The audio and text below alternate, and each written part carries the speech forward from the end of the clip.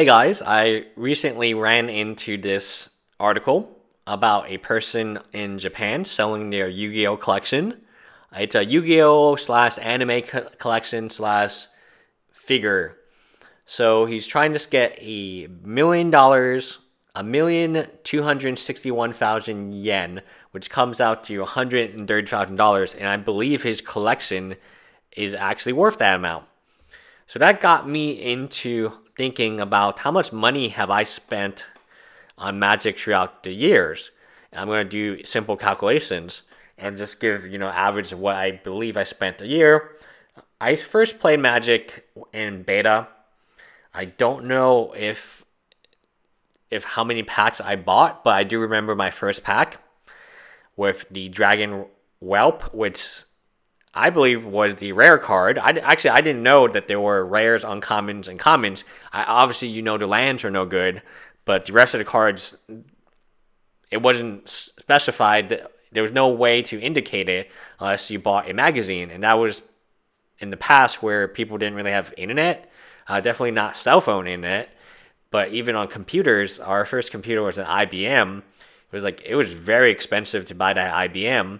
I remember Mech Warriors was the video game that came with it, and that was really great. But no, I didn't really use the internet for Magic cards. I just used the internet for Mech Warriors. So, and back in that day, you didn't really care about the prices. I would assume I didn't spend that much money. In high school, I spent a ton of money. Most of my allowance went to buying Magic sets, which ranged anywhere from Onslaught. Onslaught was probably middle school, 8th grade. I remember buying boxes of Onslaught and pulling these fetch lands. What are these? These lands suck. And and my friend's collection, my friend Matt's collection in middle school got stolen. And we're talking about, at that time, multiple Gale's Kratos, multiple Tillam. He had pretty much a full set of Urza Saga, which back then was just whatever people had in their trade binders. Today, it is quite valuable. One of the most valuable cards we had back in the day was Squee Goblin Naboo. That was a pricey card, and I remember trading how much I did trade for a playset of those. And then I'd also play the Avatar deck with Bel's Portal. That was the deck of choice, where I would call the avatars, and then I would have 4 of each, and that was 20 avatars, 4 Bel's Portals, and then just land. Terrible deck, but really fun. So in middle school and high school, I probably spent close to $10 a week, maybe on F&M as well as a few packs. So let's just say 40 weeks, $400. $400 times 7 would give you $2,800. In college, I had a lot more money to spend because student loans, When you go to college, you don't realize what student loans are. Obviously, it has loans in their name, but it just kind of seems like free money, which it's not. I recently paid off all my student loans in college and law school, but it was very painful and not something that... it's very painful paying interest, but that's another story for a different channel. So in college, I spent a lot of money on Magic cards, but I was also breaking even. So what was happening was I would spend money, and then I would make sure I could break even from the collection, and then I just got to keep whatever extra cards I had. So in college, I had a very, very nice collection, which extended to law school and which extended to today. And the collection has just been growing and growing and growing. Now, do I have stacks of Blue Eyes White Dragons? No, I don't. But I have stacks of Thalias, Maleras, Stoneforge Mystic. I'm slowly building that up. I sold 40 of them to Strike Zone Online after C spiked, and that was probably my biggest regret. Was I should have kept that collection and made a piece of artwork with them. What I do is I go to Michael's. Michael's has a sporting department. I know it sounds really weird, right? But they have this department for frames for sporting material, and one of them is baseball cards, and it costs about $40 a frame, but sometimes you can get it for $30 on discount. The things on Michael's are always on discount. The only reason I go to Michael's is to figure out if I can get more of these baseball card frames. And on Amazon, they're actually more expensive than $40. So Michael's is what especially if you want to decorate your entire home with them or your entire office. So what I do is I go ahead, they come in, I think it's 5x5. So what I try to do is I get 25 copies of the same card. Then I put the 25 copies in sleeves. Then I put them in the hard case. So the Michael's version actually comes with the hard cases that you need, which is nice because not every version does. And then I put them together and then I throw it up in one of my rooms. And they're interchangeable because they're pretty much the same. And that's what I do with my collection. Now that got me into thinking, how much is my collection worth? That being said, I did sell/trade many of them, of the dual lands, of the higher end stuff. I've never kept Power 9. I had a Black Lotus, heavy play Black Lotus 5 years ago, still in second year of law school when I was interning in Richmond. A friend sold me his entire collection, and that included a heavy played Black Lotus. I immediately tried to get rid of it, and I was able to get rid of it for a decent price at the time, mainly store credit. I got a lot of store credit, which then I used to buy the Commander decks, the original Commander 2013 Commander decks, which was very, very good. I should have doubled down on Kalia, but I got one of each, which is okay. But how big did my collection get? I think what happened was my collection could not actually be that big. This guy is selling his collection because he lives in Japan. Japan is all about space. In Texas, my home is pretty big, and I have a lot more space. So I have a gut feeling my collection is going to grow a ton, minus the significant other. The significant other actually has an apartment, so she lives in Houston. And we hang out, whenever we're in Houston, I'll hang out with her in her apartment. But she does store a lot of like crap here, like storage facility almost. But I have a lot of room. I have a 3-car garage. The home is rather large. So I have a gut feeling that what's going to happen is my collection will just expand. Because I have a lot of stores call me, or they actually just typically text me about collections they want me to go half on. And the reason this is the case, I explained in a previous video, but if you are a bigger buyer in Houston and you know some of the store owners, if a person with a collection of, let's say, $5,000 comes to store owner, and the store owner is like, okay, I really want this collection, but I don't want to put this much money into it because I'm a store owner and maybe I don't have this much money, or maybe I just don't want this in liquid Magic assets. I would rather have it in new comic books or new anime toys. So the store owner will call me or text me and say, hey, this is what I have. Can you come down sometime? You know, when are you available? Can you come down sometime? Yada, yada.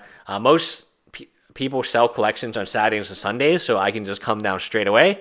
I normally would take a look at the collection, and then we'll make a really fair offer. It's always better than Star City buylist, because it should be, right? In my opinion. So we'll make a fair offer, and I'll go half on the set. Now, the reason the store will do that for me is because they don't want that person to take that $5,000 set to the store down the road. The two stores I'm talking about, they are down the road from each other. You can walk there in 5 minutes. And if one store cannot afford to buy it, then that puts that store at risk for having that collection go directly to a competitor. And that's true for a few stores in Houston, where I do get some. I would say I get 1 or 2 texts a month for a collection over $1,500, and I typically have not purchased them. I'm having some issues with my dog, and the medical bills are kind of high. But given the fact that I now own a home, and the home is super large, and I have a lot of storage now, in a 3-car garage, my significant other parks outside, because she needs to get to work really early, and then obviously she doesn't live here all the time, so it makes sense for her to park outside so we can take her car to go to places. But I am parked in one space, so there is actually 2 parking out of the free card garage, 2 of those places I'm storing Magic cards / Google merchandise. I get a ton of Google merchandise. I don't know why they keep sending me the same stuff. Actually, I asked them for pet stuff, and now I got some pet stuff, which is kind of cool. I got a pet bowl, I got some pet mats, I got, a pet toy, I got 4 pet frisbees, which are like smaller, and my dog doesn't actually like it. But back to my point. I have a gut feeling my collection is going to expand a ton, and it's already massive. And this is not an issue in Texas because land is cheap, homes per square feet are extremely inexpensive. Like, I got a home in a very good neighborhood, very safe. There's police, parked outside the neighborhood all the time, but like for safe, like it's safe. It's near an elementary school. It's not like super near elementary school, but it's in one of those areas where there's a lot of police because it's an elementary school. It's a beautiful home, and I have no lack of storage. One of the problems with the storage facility is you pay them per month, which is okay. It's like $69 a month for a air-conditioned storage facility, which is, I forget how big it is. I want to say it's like the size of one of my rooms in my home. But now I have lots of rooms in my home. And so my significant other, we use the bedroom, and then we use she has a study room upstairs, I have a study room downstairs, and we have a library in the downstairs as well, in the living room. But outside that, I can imagine me just storing stuff. It's already got pretty bad with the anime figures, Anime Missouri, as well as I think Delta H-Con's coming up, and Retropalooza just passed. Each of these conventions I'll go to and be like, I'm not going to buy anything. And I end up with like so much crap that like I have to go home early. Well, I have to go to the car, and I have to like put the stuff in the car multiple times in a day because I buy so much stuff. I don't know. It's very addicting. It's not just Magic cards. Magic cards, of course, are very addicting, especially when you can get them at a very good price. Even when you can get the buy list, it's hard for me to be like, oh, okay, I don't want that. In the past, I've been very good because of the storage issue and the fact that I could literally fit nothing else in storage safely. So obviously you can stack them on top of each other, but I was like, the boxes got kind of wobbly, and some of the booster boxes that I have in my home, like you could tell too much stuff was stacked on top of them because then they broke. So I was a little concerned about that, and now everything is moved from storage. I'm no longer paying the $70 storage fee. Thank God for that. And so not only has that freed up $70, which every month is a lot, it's also allowed me to access these cards more frequently, which is good and bad. The good is now if I want to look for, oh, hey, do I have this predict? And I have lots of predicts, which has gone up to $4. I can easily pull out the predicts and say, oh, cool. I can also buy lots of bulk now, and bulk is extremely cheap. And for me, it's always treated me well because I'm not the type of person to look for every single cent.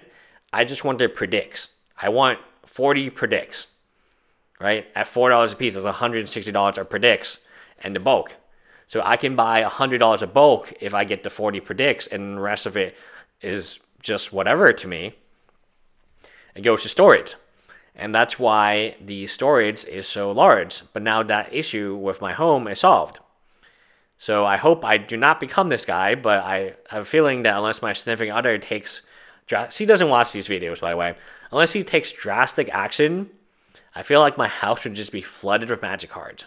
Which might sound like amazing to you guys, but then one day I have to sell the collection. So 10 years from now, you're going to see my collection for $100,000, and it's going to be massive. It'll probably be even bigger than this collection.